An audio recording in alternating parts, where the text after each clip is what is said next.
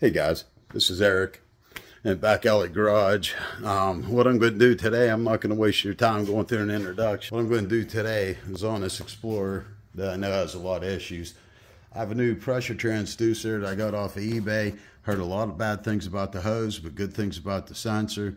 What I'm going to do is hook it up to a Loren an HScope or an HS512 2-channel oscilloscope, and go see what we get. All right, guys, I'll get right to it. All right, back under the hood, it got the compression gauge in B hole number 5. We're gonna see if she got any compression left in her. My girlfriend Erin's gonna crank it, hold the pedal to the floor, and don't let it start. All right, go ahead.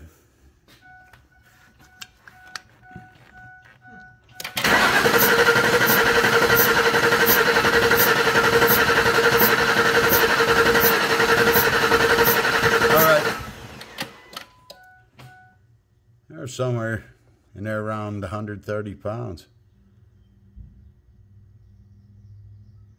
All right, it held at 130 pounds for 10 minutes plus, but the next thing I'm going to do is take that out. I mean, that's pretty good compression to work with. You know, hopefully going to verify its timing with this, but it's mainly my first use for, you know, that's the whole reason. I'm just taking my time, and, you know, maybe I'd be chasing other ghosts. I did see some lean misfires. So, I mean, I'd probably be looking at fuel, but just want to confirm the timing. It's a good thing to do. Alrighty, I downloaded the manual. What we're going to do is we're going to just scroll down. There's the appearance. Okay, we have the red power button, long press for 4 seconds, long press to turn it on and off. Okay. The range gear key, switch the measurement zoom position. Zero key, when there's no external pressure measuring part, 1-click midline value returns to 0. Okay, so that's your 0 button. Parameter description, the device has 3 gears. Effectively analyzes many automotive pressures, including cylinder compression, intake manifold. Okay, that's why we're here. Okay, vacuum and exhaust, nope. Green light, vacuum test, no. Also such as back pressure. Okay. We have the battery charged up, size description. Okay, now we're getting somewhere. Remove the coil. Okay, we have that done. First, we're doing it in clear flood mode, so we're not going to have to convince this coil it's firing just quite yet. When I do a running compression test, we're going to trick the coil into thinking it's still firing in the cylinder. Well, it knows it's firing somewhere, but we're not damaging anything.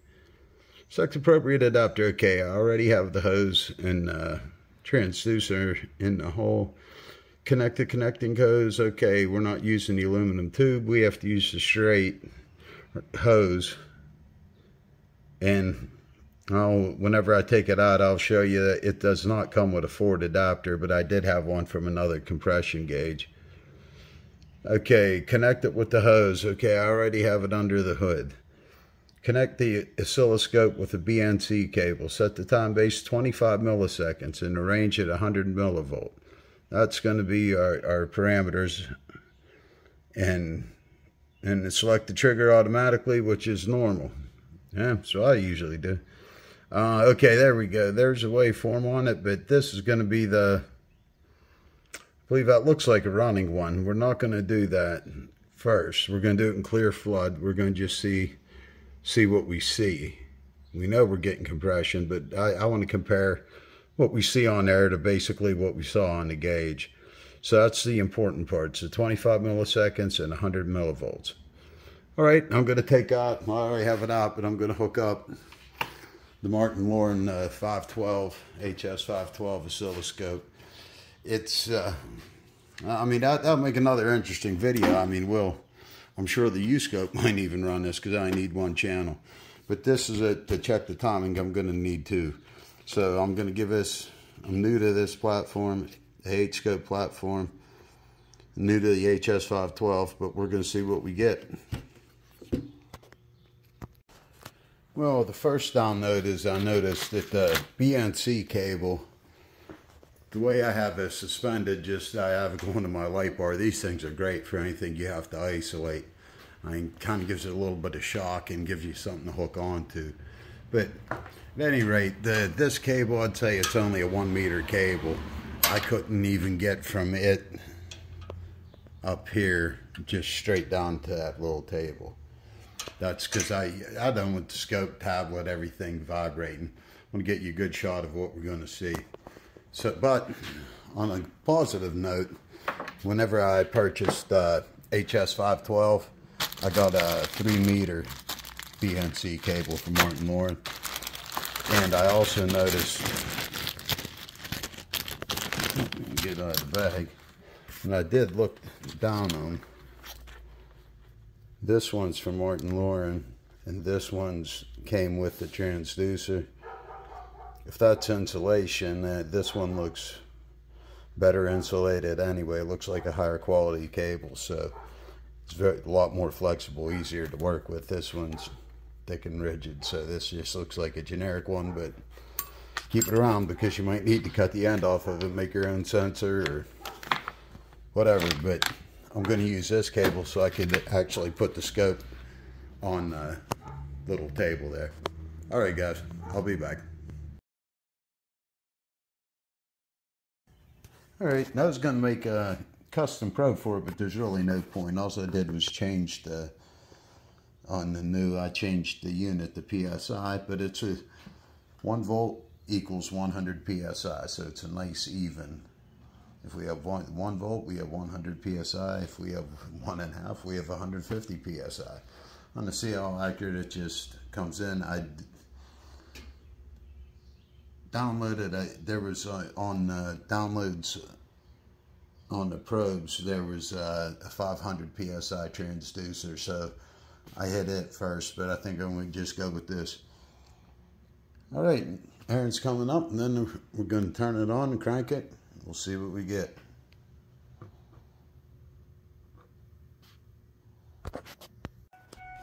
Alrighty, Aaron's in the driver's seat, ready to crank it.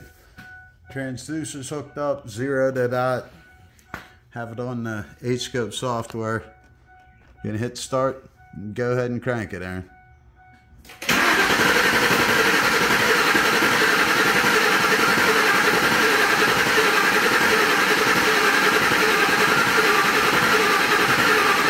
Okay.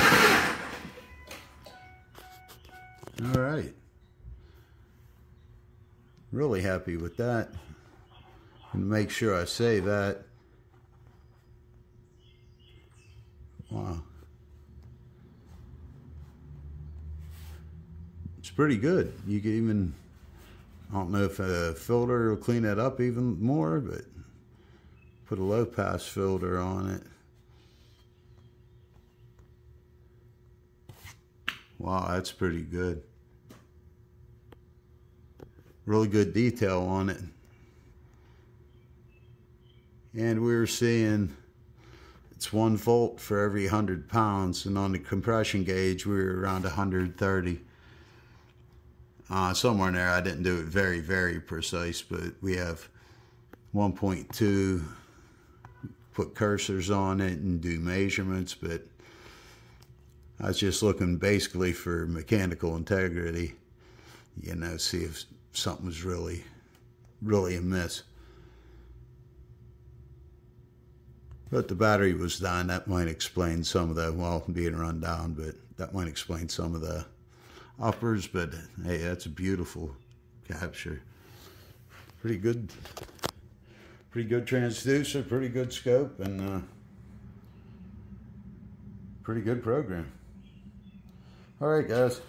Next, I'm gonna put a trigger on it off of the coil, and then do a running compression test, and we're going to see exactly where the sparks come.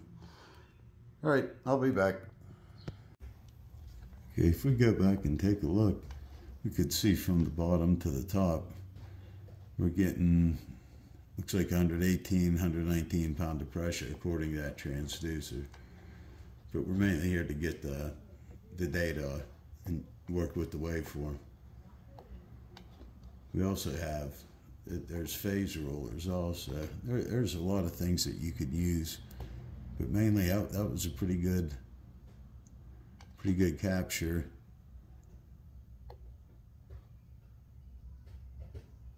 It'd be coming up on exhaust.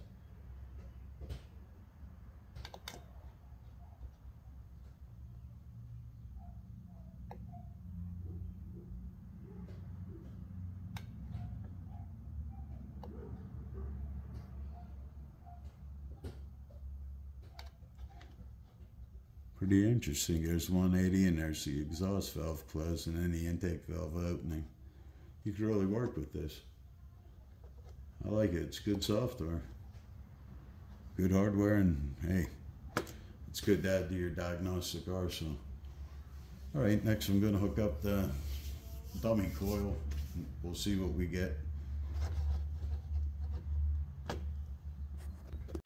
I also picked up these 3-meter probes from Loren whenever I ordered HS512. And these are good. I have a bunch of hand-tack ones and a couple fluke cables, but to get from where I'm at to under there, the 3-meter BNC works beautifully, and I have some, some to spare. Next, I'm going to just run one of them to the coil. We're going to see which one's the control wire and which one's the power wire. It's only a 2-wire coil, and I already do have a spark tester on it, because we need that coil to fire. We can't just unplug it. We have to actually pick it up firing. So we're going to do that with the control wire. And we're going to see if we could tell where on the timing that the spark is occurring. And then I just have that ran to the frame, or to the engine. All right, let me get that wire ran around, and then I'll start it and let it run. And we'll see. This thing doesn't rev very good, but we'll give it what she got. See what it is. The nice thing about HScope is I got the leads on channel 2 is it has a voltmeter, so you don't have to get out another tool. If you wanted on the coil, we're looking for the control wire, which would be the negative. You could back probe them both. It's not going to hurt nothing. Just don't run power to them. Just keep your clamp on the negative. You can see I got not what the battery voltage is. It's low from doing the other part of the test, but I'm going to move that over and then start it and see if we could capture both of them. I'm going to move that over to, it's on the green wire now. I'm going to move it over to the white wire, and then that's one we want is the negative. I also added a 20-to-1 attenuator. I'm not sure, I might have been able to get away with a 10, but I'm going to just go with a 20 and see what I get, because it's you can't overprotect. All right, now I'm going to start it. Well, I'm going to set this up on channel 2, and then I'm going to start it, then see what we can capture. It was easy enough. I just went into the probes library and downloaded for channel 2 20x20 attenuator. So that should be set up on channel 2. I'm going to start it now, see if we get any kind of pattern on the screen. See the spark firing. Y'all getting the signal. The gap might be too big to get it consistent, but what we're going to do is record. I don't know what we're getting up top. We can change that time base a little bit by squeezing. See more like what we're used to seeing.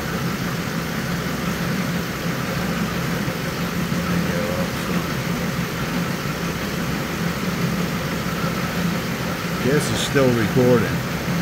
I could stop this now and have all that information and shut it off.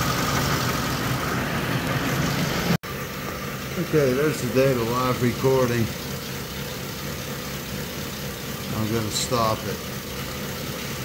Got the sample rate down to 150, and the amplitude, this actually had a 20 that moved. I don't know if that makes a difference. Yeah. But that was nice there. I'll take it. You got a really nice capture on some of these. I put a low pass filter on both of them. The way the AC keeps going down, I mean, or not the AC, rather, you know, the DC, the control wire for the coil, sure seems like it's rolling like it has AC voltage on it. I mean, if that's the case, that'll really throw you out. That's easy enough to test for tomorrow, but right now I'm happy I put the phase rollers on, just drug one to the end of the firing event and then one to top dead center, and it tells you it's 10 degrees, 10.3 degrees before top dead center. This is a nice tool.